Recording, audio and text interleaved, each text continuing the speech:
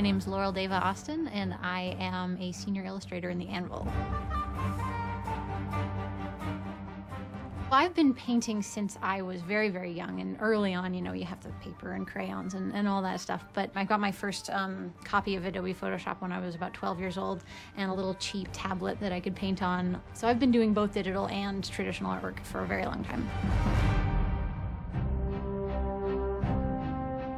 When creating paintings for this project, it's a bit of a unique challenge compared to the other stuff I've done in the past, which has been creating single images for single purposes and trying to tell a large story within one image.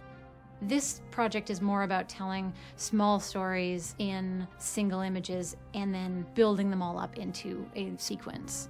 It's very important that each individual painting I do tells its own individual little story.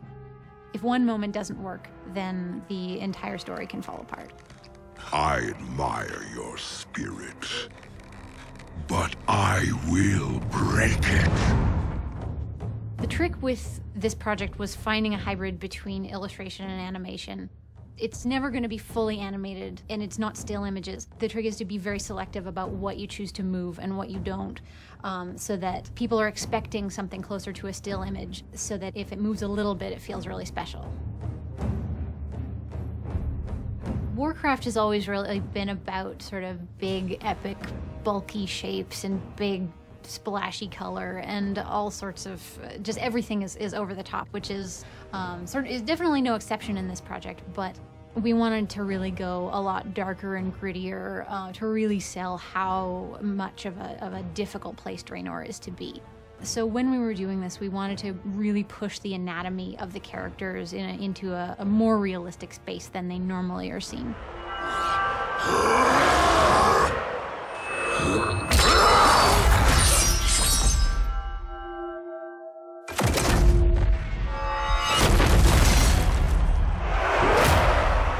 When we were doing the Hellscream episode, it was a really steep learning curve when we first set out to do it, because it was on that episode that I was really sort of figuring out how to draw these orcs for this project. What does an emaciated orc look like?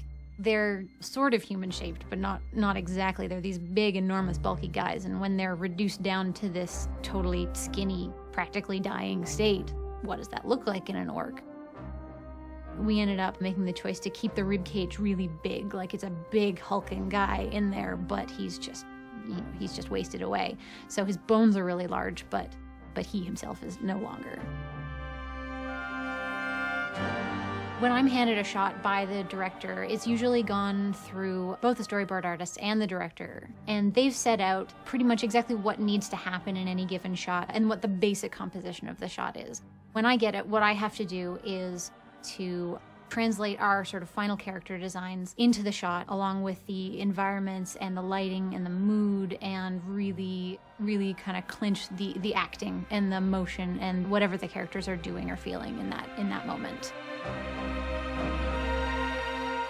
My favorite shot from Kargath is the one where he's just been thrown the sword by the ogre, and he knows the sword it's a piece of crap sword. The ogre wants him to die, and Kargath absolutely hates this ogre, and trying just to communicate that sort of like vile hatred in one gaze is a really fun thing to do. Hopefully it just punctuates that moment and exactly what Kargath is thinking in that moment.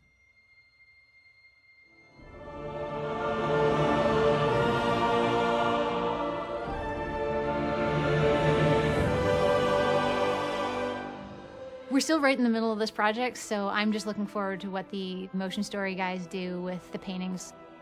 It's always really exciting to see them and their take on the painting and how it ends up coming out in the end. They have just been totally knocking it out of the park with the motion, and it just looks fantastic, so I'm really excited to see what comes up next.